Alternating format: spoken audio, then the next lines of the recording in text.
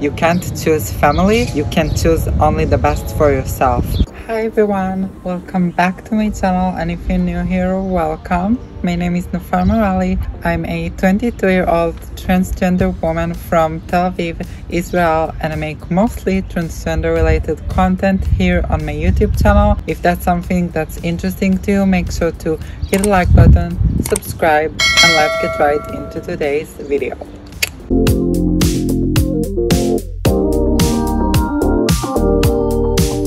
So today I wanted to share my story of how I got HRT, hormone replacement therapy. And if you didn't know, hormone replacement therapy, or HRT, is a treatment that often trans women or trans men take to identify better with their desired gender. So that means that I assigned male at birth and I transitioned to become the female that I am today. So in order to achieve my desired results from my own transition, I wanted to get HRT, which means I'll get on estrogen, the female hormone, and on puberty blockers, which they are preventing from the male pattern growth in the body, I guess, like going through male puberty, stopping the testosterone essentially. So many trans women and trans men are going through the same treatment, the HRT, including myself. I really wanted that from very young age. So today I'll share my experience of how I got on HRT at age 17 as a minor here in Israel without my father's signature. So as we all know, you do need a signature and acceptance of both of your parents to start HRT at an age that's below 18, I think, in most countries in the world. So here in Israel at least, you do need the two parents' signature or your apotropos. So in my case, my dad didn't support me, and until today we're not speaking. I'm totally okay with that. I already came to mind that my father and I wouldn't work out, but that's not today's topic of the video. So also I want to shed a little light on this topic. You know, I think it's a very gray area, not very spoken too much, that one parent supports you as a trans child and one parent doesn't. So I think it should be spoken more, and I hope I could help, and definitely to show you that even if you're not from Israel and not in my exact situation, maybe your other parent, like your dad, supports you and your mother doesn't, and maybe you're from another country, probably because most of my audience are from out of Israel, because I do make English content and not in Hebrew, the spoken language here in Israel. So I do want to show you that it's definitely possible to get on HRT and to get what you want with your transition, even as a minor, because I did it, I lived that, and yes, it wasn't easy, but it was definitely possible. It did took me almost 2 years of going through hell to get to the point where I started HRT as a minor still, but eventually it happened. So I want to encourage you to go out, never give up, and to fight for your rights and for what you know is right for you, and to start your transition as soon as possible, you know, because the sooner the better. I'm sorry for the wind because I'm here outside, as you can see, but yeah, so let's just get right into the story. So it all started when I was 15. I came out of the closet to my mom, and never have I lived with my dad. My father's and I relationship was never good, I must say, so that's why I also don't regret like cutting him totally off when I transition. You know, he cut me off, but doesn't matter. So I always lived only with my mom. My parents are separated from when I was a little kid, so I never had a chance to really live with my dad. So when I told my mom, there's also another video where I tell how I came out to my mom and to my friends, so that video is right here. So after I told my mom I wanted to start HRT as soon as possible, I told her like few months after I knew I was transgender. Firstly, I told my best friend. I just wanted to be sure with myself and like share with him my thoughts. And then I told my mom like not too long after, like 4 months I'd say. My father and I still talked a little bit, but it wasn't really a good connection. So then after I told my mom I wanted to start hormones, so we went to the gender clinic here in Tel Aviv in Israel. We talked to them and they told us that we will have to have my father's signature as well because he's my apotropos as well. So my mother and I, we knew that he's not going to sign, and then I had to tell him that I'm trans. So he's going to be very mad because we already knew that my father won't accept that because he's a very old-minded man, like religious old person that's not really going to accept something that is different from what he believes in. So that caused me a lot of suffer when I told him. He cursed me.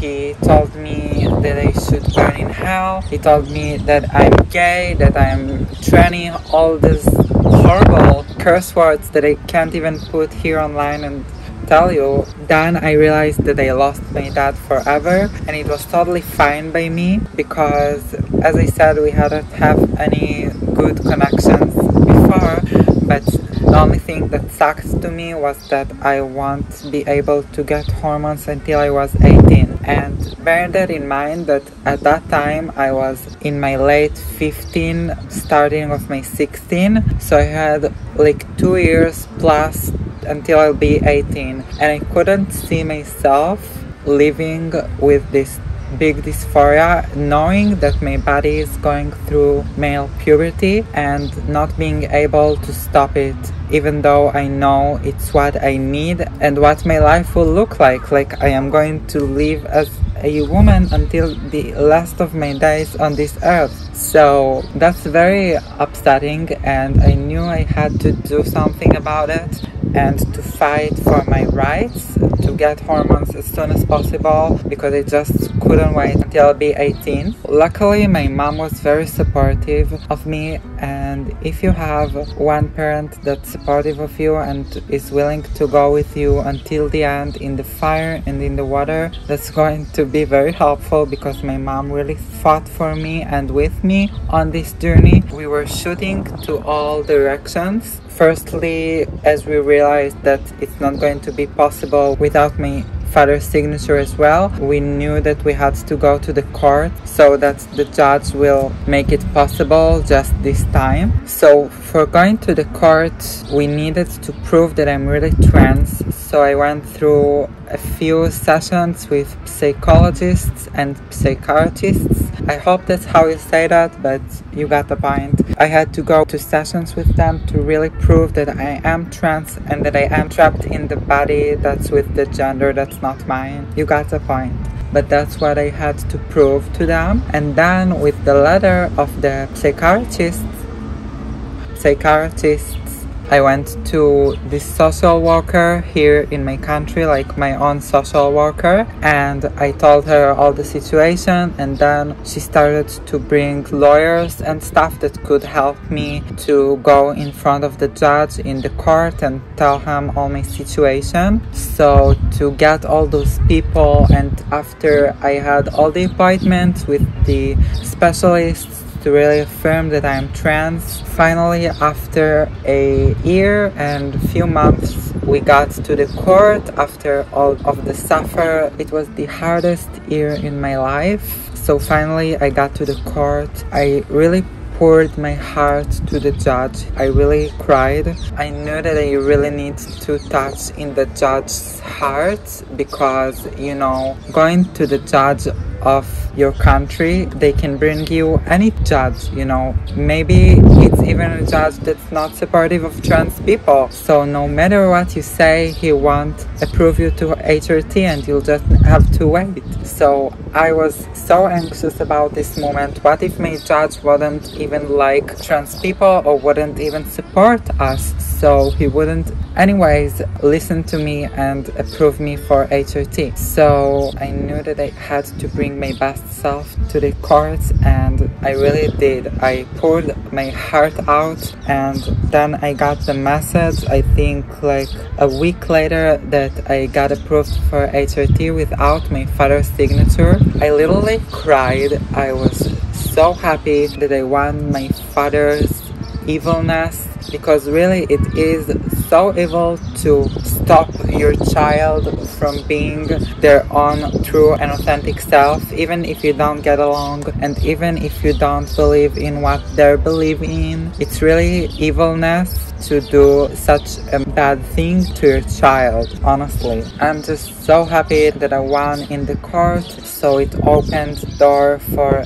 more trans kids here in Israel in the same situation as I was, that one of their parents is not supportive and one is supportive, so they could get HRT. And hopefully it will also help to trans kids that both of their parents is not supportive of them. I really hope it helped them too. And I really want to shed that light here on YouTube with my audience to show you, and I know there is some trans kids out there who watch me also. So if you feel helpless and if your parents doesn't support you, or one of them or the both of them even, and you don't know how to start HRT and you know that you need this right now, I feel you. I know what it feels like. I've been there. So trust me, no matter where you are from in the world, even if you're not in Israel, and trust me, Israel is not the easiest country when it comes to trans people. Maybe in the Middle East it's like a really good country for trans people, but in the world as a whole it's not the most advanced